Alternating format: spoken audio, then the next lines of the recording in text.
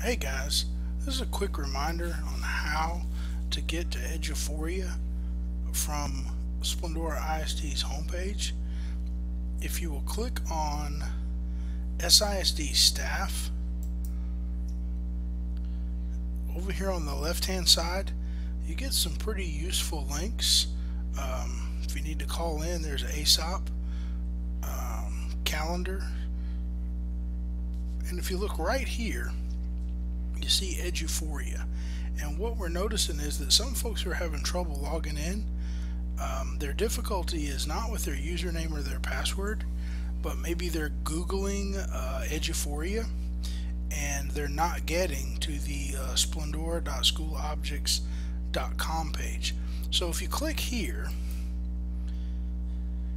and then go ahead and save this to your favorites, you won't have to go back through the Splendora ISD homepage, and you can just go directly to your favorites.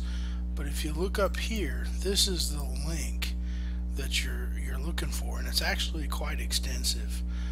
So the best way to get there, like I said, is for the first time, go to Splendora ISD's homepage, click on SISD staff, and then on the left hand side click on Eduphoria, and then of course from there it's just very simply your email address,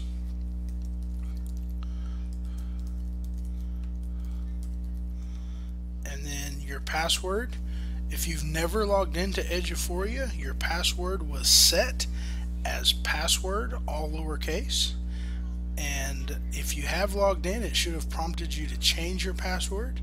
If you need your password reset or you can't get in, you can certainly email me at dmartin@splendoraisd.org. You can also call me at extension 4017, and I'll be happy to help you work through that. Thank you.